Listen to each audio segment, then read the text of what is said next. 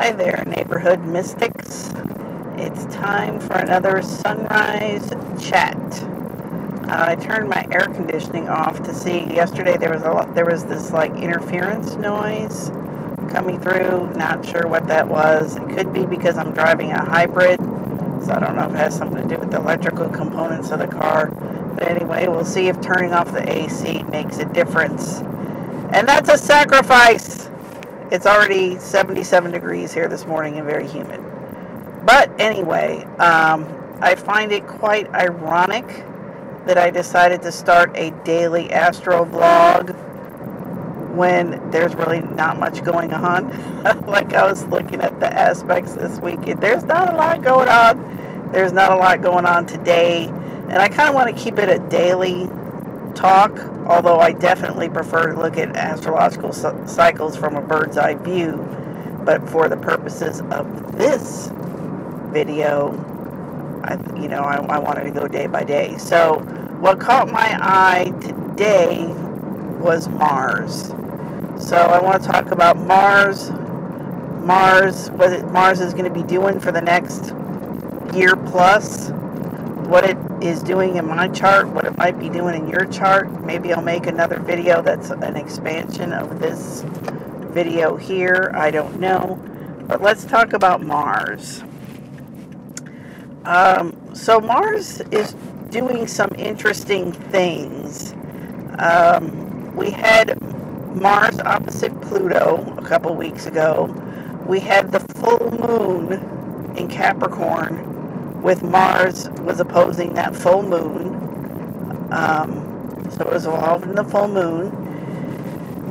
Right now we have Mars, which I mentioned yesterday, Mars under the beams of the sun. So within 10 degrees of the sun, 8.5 degrees of the sun. I don't want to get in arguments about the exact degrees, but basically Mars is under the beams. It's invisible right now. It's getting ready to conjunct the sun, which it will do a little later this month. I wrote the dates down, but I'm going around a curve, so I can't tell you right now. It's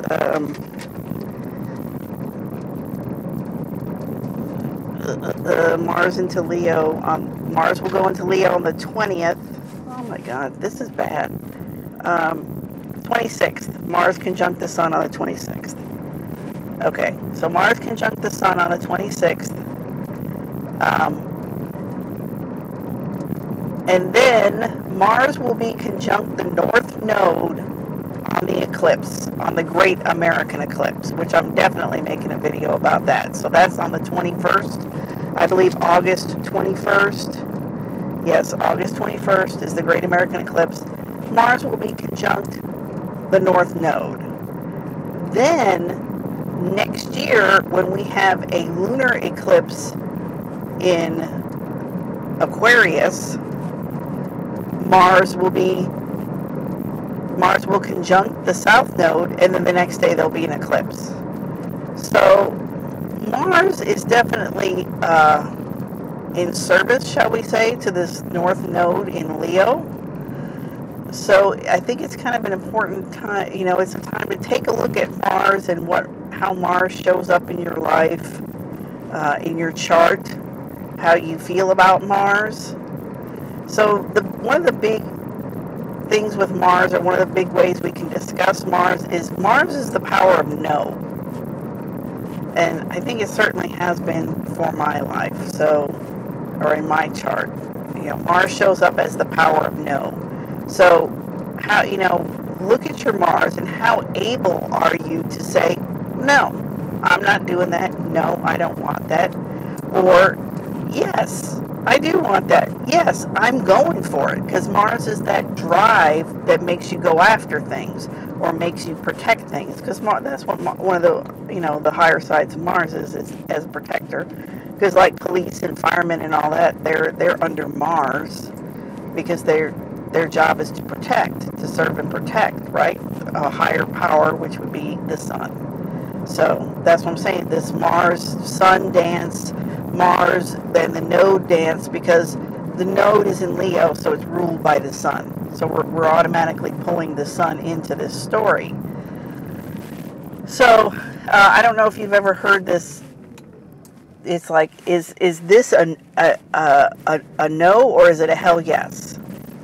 So, like, if you're going to say, when you have a lot of things going on and a lot of possibilities and a lot of people asking you to do things, some people will give you the advice to say, okay, look at it and say, is it a no, or is it a hell yes? If it's not a hell yes, then make it a no. So this is kind of like exercising your Mars power. So how does that fit into the bigger picture? We've had Jupiter opposite Uranus throughout all of this year. I believe we'll have the last conjunction in September, maybe, before Jupiter goes into Scorpio. And believe me, I'm looking forward to that, because I have that Uranus and Jupiter opposition in my 4th and 10th houses. So it's like this work-life balance. I mentioned that I work too much, and it's just too much. And, since it's on an angle for me and some of my other planets, it's been very powerful for me. So this idea of too much, everything's too much. There's too much going on. There's not enough of me to go around. So by the fall, that should taper off. And I think that this Mars activity is going to be part of what will help people, including myself, say no to certain things, because you're gonna have to say no to certain things. And so if it's not a hell yes, if it's not something that really makes you excited and gets you stoked, then you're gonna have to say no. So that's what I was thinking about this, this whole Mars activity and with the Sun and the North Node. Just a little side note, my natal Mars is at 8 degrees Leo, and my Sun is at 25 degrees Leo, so that means my Mars phase is that Mars was approaching the Sun, getting ready to conjunct and create a new phase, which is this is the time period we're in right now.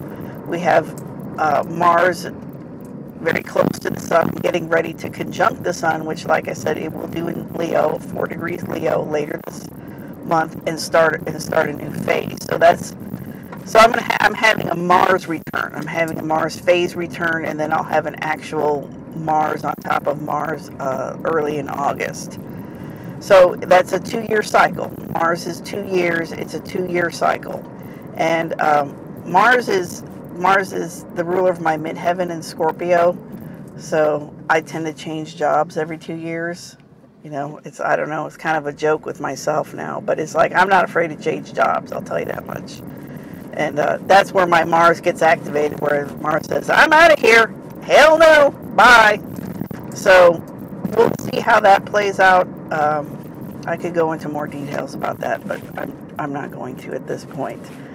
But so just know that this new Mars cycle is coming up.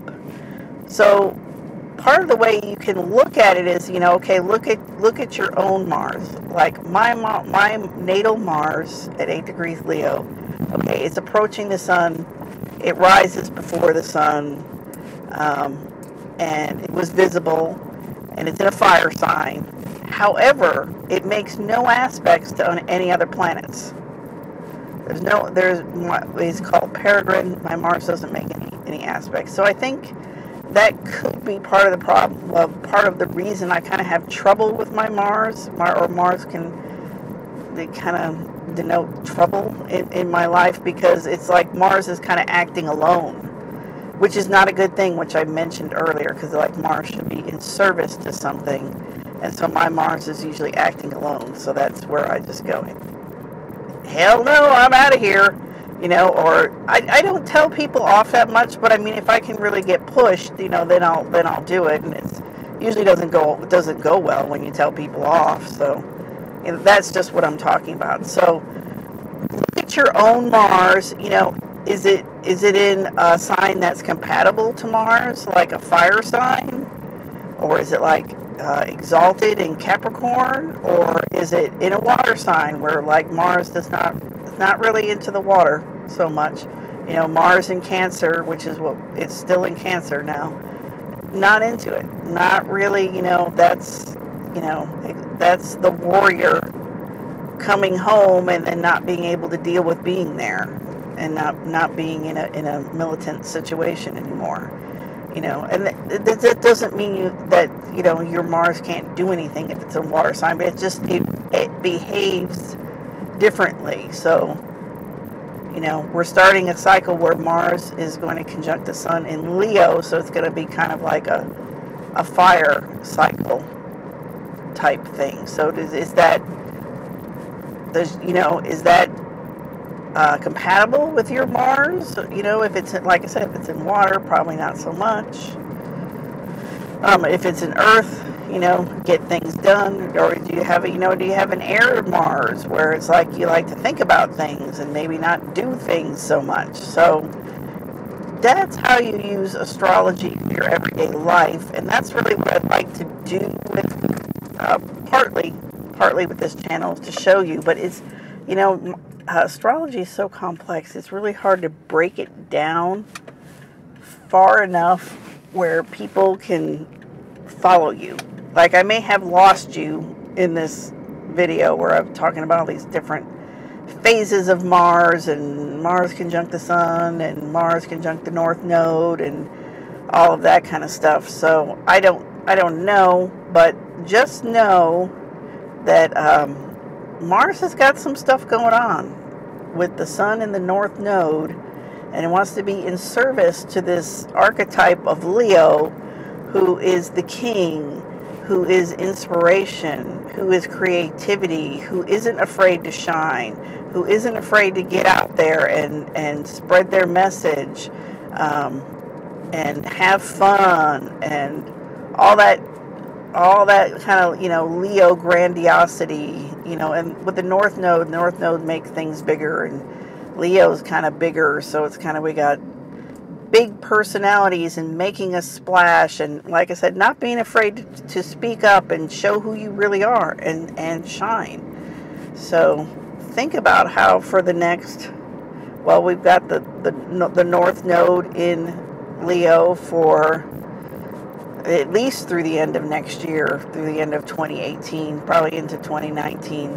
And then we have that whole Mars cycle, and so that'll be 2 years. So that'll be 2019. Yeah, so for the next year and a half, 2 years, how can you step into a bigger life and shine and not be afraid to shine, and and let people see you, and also make choices, like if it needs to be a hell yes. It needs to be a hell yes, not just yeah or hell no, but it needs to be a hell yes. Otherwise, it's a no. That's exercising your Mars. So I talked a lot. Don't know if that was helpful. Let me know what you think in the comments, and I'll see you tomorrow. Bye.